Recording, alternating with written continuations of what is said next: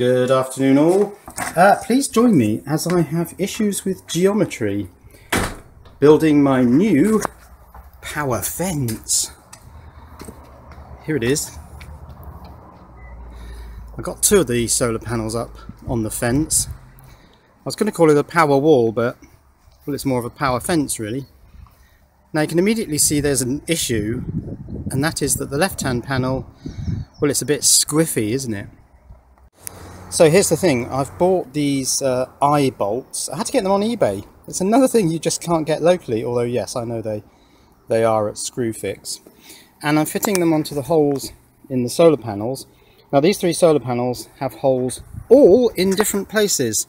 So the shelving uprights all had to be bespoke widths, which was a bit of a pain. Anyway, this one's got its eye bolts on. Let's have a look at that. There's the eye bolt bolted into the back of the solar panel, and it's sitting in a long shelving arm.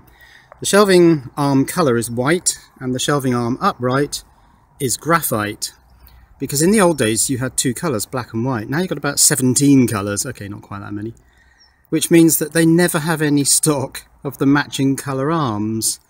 It's just ridiculous. Why do they do that? Okay, at the top there's a short arm, and that sets the panel at an angle, which is lovely until you have geometry problems.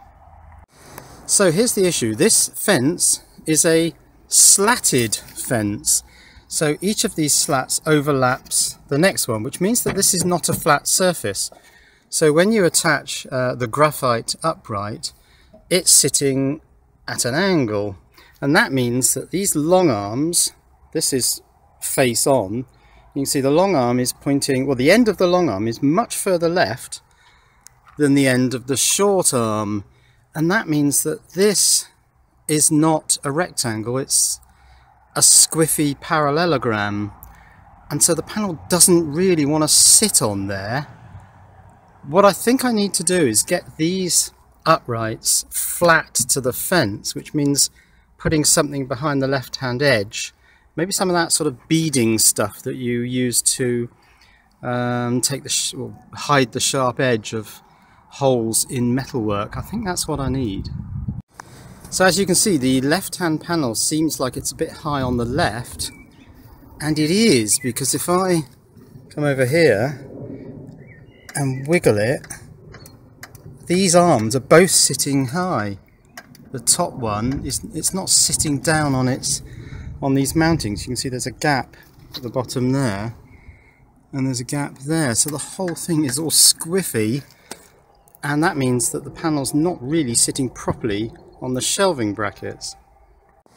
So when I solve this problem, probably with some plastic beading, which I'll put behind one edge of those uprights, the power wall, or power fence as I'm calling it, is going to be those three solar panels, that one down there as well, and these three batteries, which I'm actually covering at the moment because I don't want them to get too much sun exposure. I'll take the coverings off. So there they are, three monster 12-volt Trojans, and I'm going to sit those as close to the fence as I can get, one underneath each panel. It's a power wall. Then I've got to think of a way of connecting these batteries together. And I might go for my low current approach, where I just put very thin, relatively high resistance wires between these three batteries, and indeed between these batteries and other batteries which are just sort of lying around elsewhere. So a relatively low current wire going from the power fence down to these two batteries, which are sitting next to the diesel heater, which is there inside my work zone.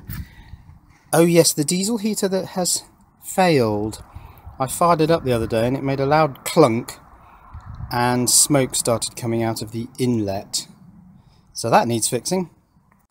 And these gel lead acid batteries here, which sit outside of my workshop window, currently being charged by the one remaining working solar charge controller on the right there. It's got its blue light on.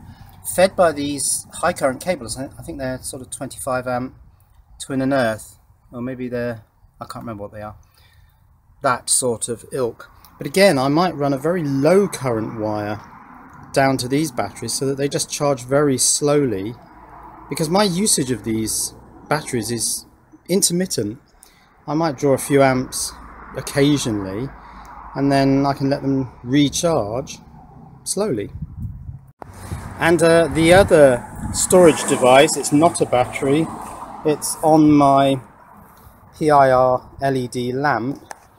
This one has its low current wire. This is the copper coated aluminium wire. This is a supercapacitor bank. It's under there. It's getting a bit corroded, but it's still working fine. That PIR lamp still comes on. So again, another low current distribution from my power wall out to this thing, and this is a long way away. So this is how I'm going to do my solar power system. My main energy generation and storage in these three big lead acid batteries will be here on the power fence, and then low current distribution to all the other storage devices, batteries or supercapacitors, dotted around the place.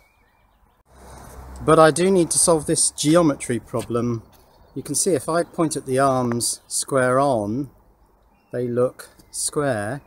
If I move to the right, which is more square on, you can see that the top arm deviates to the left far less than the bottom arm, and hence that's not a rectangle.